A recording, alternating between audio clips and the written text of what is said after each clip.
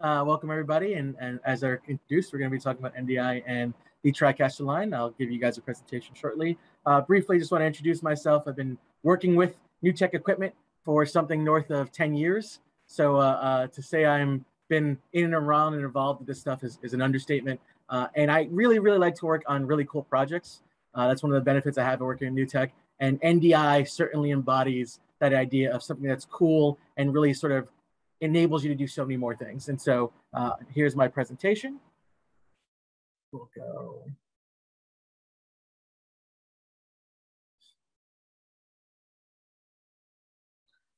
Okay, so here we are talking about NDI 5 and the NewTek TriCaster. Most of this is going to center around NDI 5 because that is the latest and greatest brand new release. And then I'm going to talk to you guys a little bit about what makes this really slick with the TriCaster.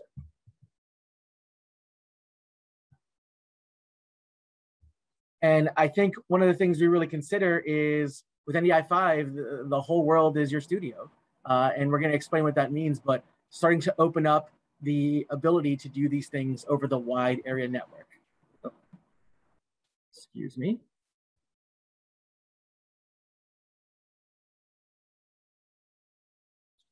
So NDI is really a revolution in video storytelling.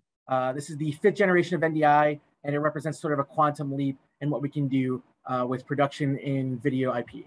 NDI allows you to move video between video and audio really anywhere around the world. And it's still easy to use and backwards compatible previous versions of NDI. So if you've been working with NewTek in the past, you're going to find that all the stuff you like is still here.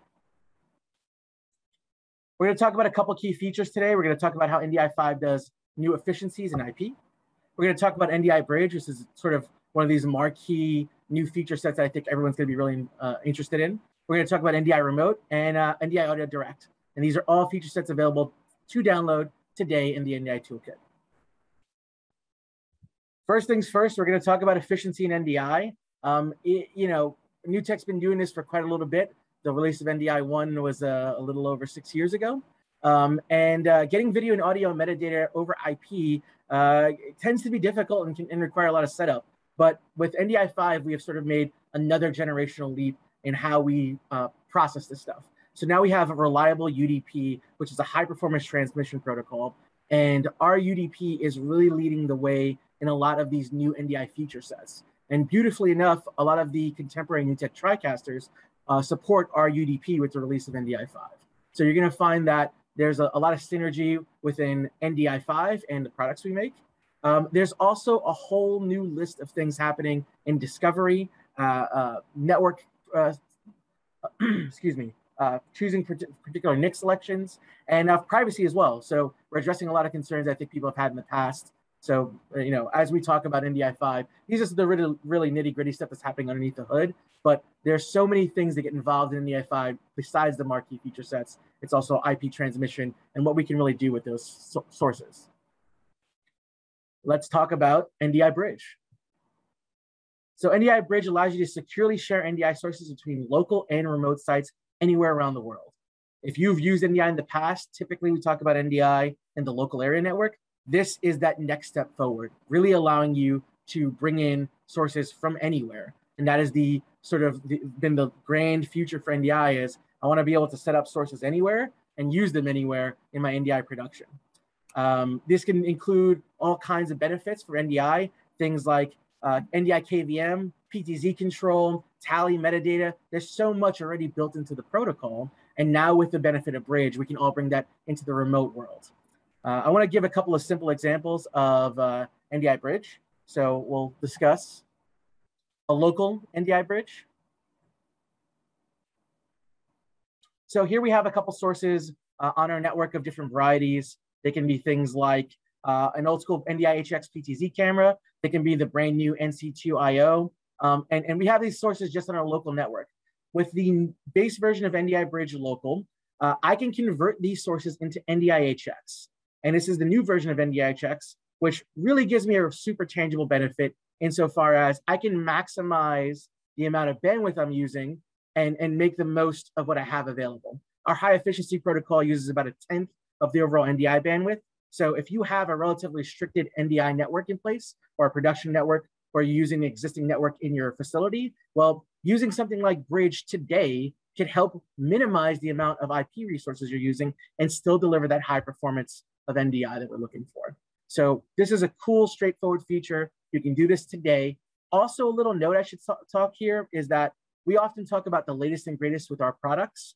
NDI Bridge allows you to interface existing NDI equipment, especially HX equipment, with older TriCasters. So if you're an old school TriCaster user that has some NDI enablement, and maybe you've been looking at some of the new NDI releases, whether it's from NewTek or from other companies, you can use Bridge today to interface those products into your older TriCaster. So immediate value today. And again, this is a free download. Now we start to talk about the more complex things that we're doing with Bridge. And this is, I think, one of the coolest feature sets that we can talk about, which is using Bridge in Bridge mode and going through that remote, sort of using the wide area network. So I can have effectively two studios, a studio on the left with some NDI sources, and I'll join a bridge. And on the right, I can host a bridge, maybe in my home facility. And now, even though these two facilities aren't on the local area network, all of my NDI sources are shared. This is all based upon that RUDP protocol, and it is really slick in integration. You'll just see remote NDI sources. And this is for any NDI environment. It doesn't have to be strictly a NewTek environment. Again, you just have to download the software for Bridge. Now we start to take this to the final level of, where do we want our productions to head to? And this is total interconnectivity between multiple remote sites. If you're a corporate entity and you want to sort of maximize the fact that you have a couple of major headquarters centers and these sort of spokes as we're going to go through, and we want to say, hey, we want to do a town hall production, we want to take it to that next level. Well, something like NDI Bridge will allow you to have one central location generating and receiving a bunch of NDI signals, but also allow you to do localized productions across the internet. So this is all happening over the WAN, and it is just going to be really, really easy to maximize the capabilities for NDI Bridge. And so I think there's a lot of productions today that can start to benefit from NDI Bridge. And I think it's going to be a really cool feature as people start to implement it. It's one of the ones I'm the most excited about because even in New Jersey, I have my apartment and I have my studio. Right now I'm in my studio. I can easily seamlessly share NDI sources from my apartment, maybe things like a PTZ camera or a Spark, and integrate them with my studio, which is, maybe a couple of miles away. I could just as easily do that with a facility in California, in Canada, effectively around the world. So that's Bridge in a nutshell and some of the highlights. I want to get onto NDI Remote. NDI Remote allows you to bring in live sources at last minute, simply using a mobile device as a camera. This is sort of the holy grail of live interactive sort of media when we're talking about sports or news or things like that, and you want to get that latest scoop. Well, NDI Remote makes this very simple. We can connect any remote user or local user and receive their audio video over your Wi-Fi, public internet. It's really easy to use. And so we have two examples here. We have remote where someone is generating the link.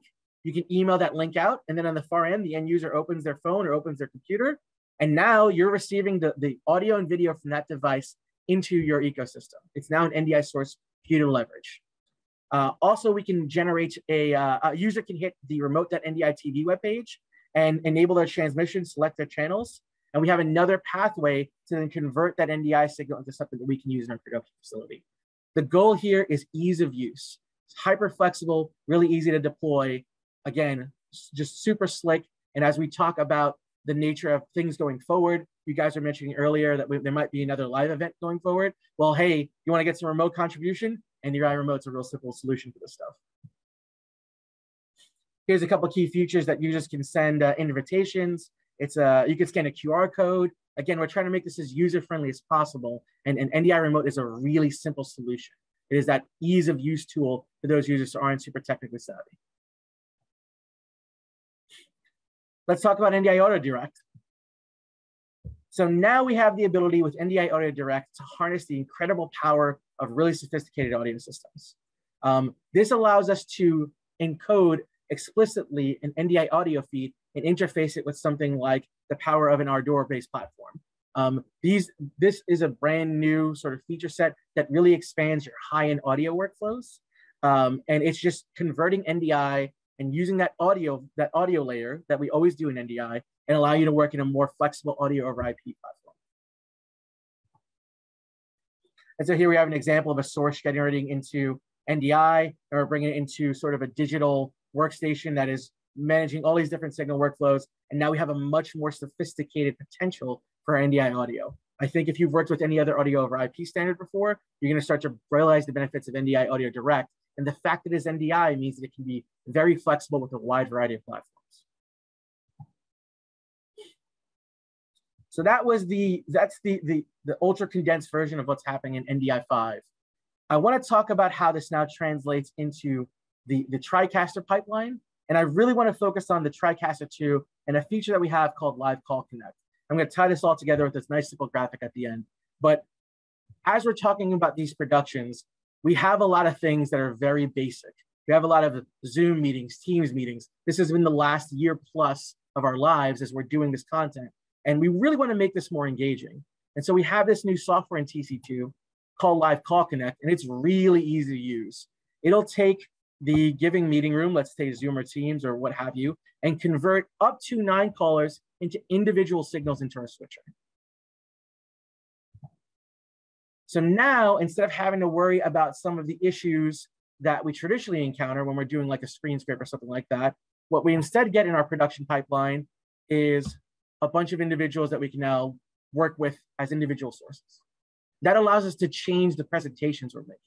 And I think if we combine this concept with what we just talked about in NDI 5, you'll start to see that when you're working in an NDI ecosystem, working with a TriCaster is the best bet you can have. The Live Call Connect feature set is exclusive to the TC2, which is a 32 input 4K switcher. So the amount of NDI sources you can push into this device is very large. Today, Live Call Connect works with a couple of virtual meeting platforms. We can work with Teams, we can work with Zoom, Discord, Tencent, and that list is sort of not fixed. And the whole idea here is we made this easy. 9 callers, a mix minus, and talk back to that channel. So you don't have to do any sophisticated audio controls when you're working with Live Call Connect. But where this really, really ties together and sort of where I want to end up is here. When we're working with a TriCaster, we now have the ability to work with local sources, audio, web feeds, SRT, remote sources, remote guests. The variety of ways that we can grab content is so large with some of the things we talked about in NDI 5, things like Live Call Connect. There are a lot of ways to get somebody from anywhere, whether it be on their cell phone, on their laptop, or otherwise, into your TriCaster's production pipeline. And then at that point, now you're leveraging the most, this is the switcher that is built upon NDI, because we at NewTek sort of created NDI and with Viz Group, this is our baby. But now we have the ability to stream this content, do remote delivery of this content, distribute in our AV location. We can have comms and post-production pipelines. It really all comes together and ties together neatly when you're working with a TriCaster. And so I think if you are sort of been dabbling in NDI or using an NDI product already, whether it be a switcher or a converter or what have you, software, I think it is a good time to be looking at what NewTek is doing on the product side and potentially integrate that into your entire production. And last but not least, because we are doing all of this stuff with remote enablements, the TriCaster series all have a KVM feature. So it can be any event anywhere, and you can interface with your TriCaster. You can bring in your remote guests. You don't even have to be on site with your system to leverage this sort of immense workflow. That's sort of the end of my conversation. I think we have a couple of questions, Eric. I'll turn it over to you. Absolutely, Chris. Thanks for that rapid fire run through of all the features in NDI 5 and how they integrate with the TriCaster. Yeah, we have a number of questions. The first is from our own streaming media producer, contributing editor, Anthony Barocas, asking, how would you compare and contrast NDI 5 over a wide area network with SRT, specifically things like ease of setup and debugging and signal reliability? Yeah, this is going to be a big question, and certainly the current model for this stuff is using SRT, right? I think the cool parts of SRT is you have that granular level of control where you do all kinds of setups and things like that. You have to get all the points right. So it's a little bit technically intensive to set up, but you get a really cool stream and really good video quality.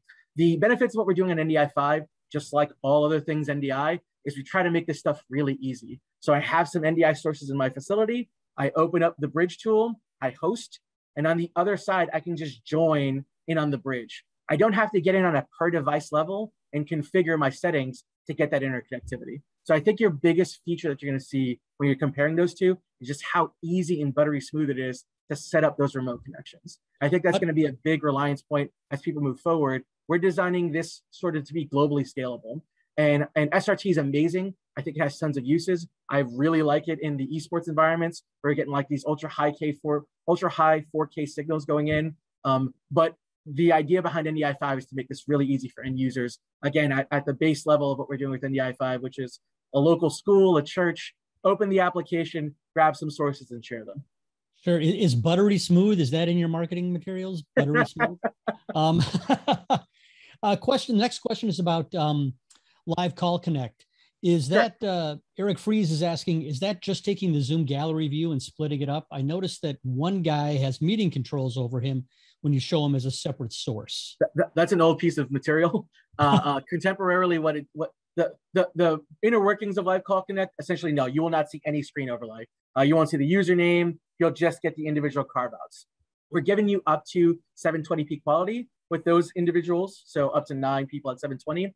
There's a little bit of math behind that, but in short, the platforms themselves aren't giving us more than 720 quality with up to 9 callers. After 9 callers, the virtual meeting room platforms, and this is everybody, whether it be Zoom or Teams or what have you, Discord, they start to step on the video quality. So we're trying to give you the maximized effort. And in live production today, you won't see any controls, you won't see any usernames. Okay, great. We've got 2 questions about this. Is there an audio talkback channel in NDI 5 that can work for the remote camera and remote guest? So right now, the way remote's designed, and I think you may have noticed on some of the slides, there's beta, because we released NDI 5 like right away. People were really clamoring for it. Mm-hmm. Today, that's a one-way communication with remote. You get the viewer into your production pipeline. The future could be more complex than that. Like we could path those things. If we're talking about Live Call Connect gives you a talkback channel to the given meeting platform. So like right now we're in the Zoom room. If I was using Live Call Connect, I would talk back to all of the users. That's just because the Teams room or the Zoom room would have you has a muxed audio. So all of our audios are interconnected into one audio feed. So I can't individually send an audio feed because it just doesn't exist in the pipeline. Excellent, excellent. And this question may speak to the fact that, like you said, you didn't say you rushed it out, but you said you wanted it to get out there as soon as possible because people were clamoring for it. Yeah. Shane Higgins says, we tried NDI 5 a couple of weeks ago. Only local mode was currently available. When will host and join be available? As soon as they can get it out and it works the way we want it to. I think what we do at NewTek and Viz Group in general is, especially with the NDI protocol, we really, really have this grand vision that everyone can use this stuff out of the box. And we really want this to be as easy as possible. There's lots of little dials and knobs once you get to working with Bridge that an advanced user, someone who's like more familiar with SRT, they can tweak that stuff and make it look good. But because NewTek always wants to work with people, like I said, in churches, in high schools and middle schools, we also want to make those ease of use buttons that just says, hey, click this if you want it to be low bandwidth, or click this if you want it to look really good, really high quality. So it's just edging out those features and making sure this all works for the most sophisticated broadcaster all the way down to a kid in middle school. Excellent, excellent. We're going to wrap there. We have one more question, but it's rather specific. And Shane Higgins, I will forward that question to Chris after we're done here. And I'm betting Chris will be able to answer you offline. So again, thanks so much to NewTek, and thanks so much, Chris, for that presentation. Thanks, Eric. All right.